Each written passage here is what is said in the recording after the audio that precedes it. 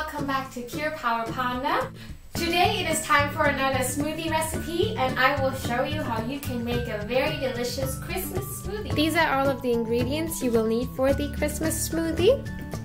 Here I have some soy milk. This one is with vanilla taste, but you could also use just regular soy milk.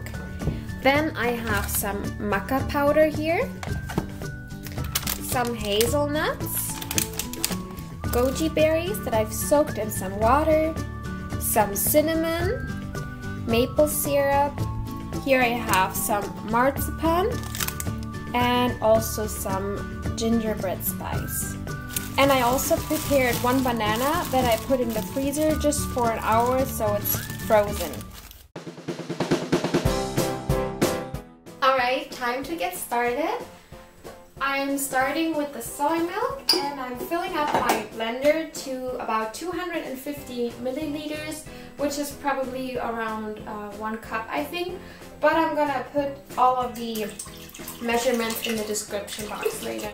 Now I'm gonna take a spoon of the maca powder, but I'm only taking about this much. It's just a little bit. It's high in protein and it also gives you a lot of energy. This is why this smoothie is kind of like a protein smoothie, because with the maca powder and also with the hazelnuts and the soy milk, you have a lot of protein in there. So this would be great after a workout or before. And I'm gonna take about 1 spoon as well. Put that in there. I'm taking my goji berries. I've drained them and just tossed them in there. Then I'm taking my cinnamon, my frozen banana. There we go. Maple syrup. Now this is of course according to your taste. If you have a sweet tooth, you might want to have 2 spoons of it. I think I'm just gonna start with 1 for now and see how I like it.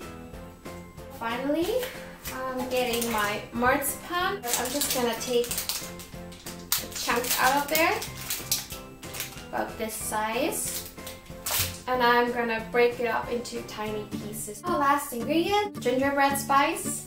With this you have to be careful because if you add too much, it's not gonna taste very nice. And I'm gonna take a knife and get like the tiniest amount. And now it's time to blend.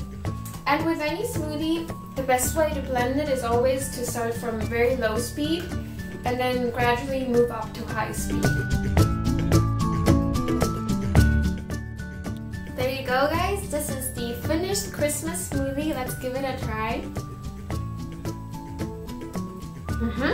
It's delicious and I think the vanilla soy milk really gives it a special taste. You could also dress it up with a sugar cane.